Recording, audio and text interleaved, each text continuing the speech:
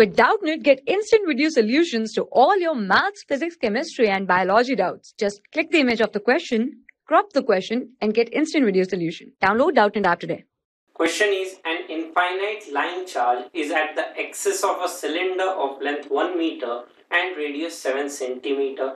If electric field at any point on the curved surface of cylinder is 250 Newton per coulomb, then net electric flux through the cylinder is. So here we know this is an infinite, let's say, charged wire having length as 1 meter and radius as 7 centimeter. Now electric field on the curved surface of this cylinder is given as 250 Newton per coulomb. So at the surface of this cylinder, means at a distance of, let's say, r, that is radius, we know electric field is given as 2k lambda divided by r.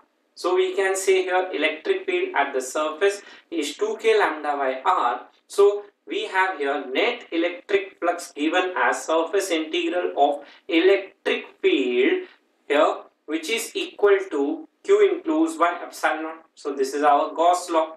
Now here we can say electric field and the curved surface area of this cylinder are parallel to each other, that is they make an angle of 0 degree with each other. Hence we can say here this is our repulsive electric field as the wire is positively charged and curved surface area of the cylinder is perpendicular to the curved surface, that is parallel to electric field vector.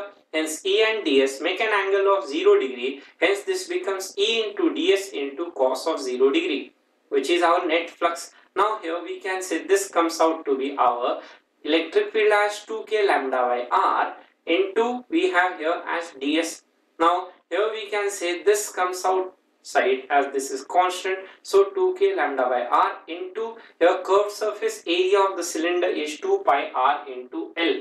Now here we can say this electric field is given, we need to find the net flux. So this 2k lambda by r value is 250 into 2 pi into radius is given as 7 centimeter and length as 1 meter. So 7 into we have here as 10 power minus 2 and length as 1 meter. Hence on calculation we can say here this value comes out to be our, on further simplification we can find out this value to be 1.1 into 10 power 2 Newton meter square per coulomb. That is amongst the 4 options. We have option number 1 as the correct answer. Hence we can say net electric flux through the cylinder is 1.1 into 10 power 2 Newton meter square per coulomb. So 1 is our answer.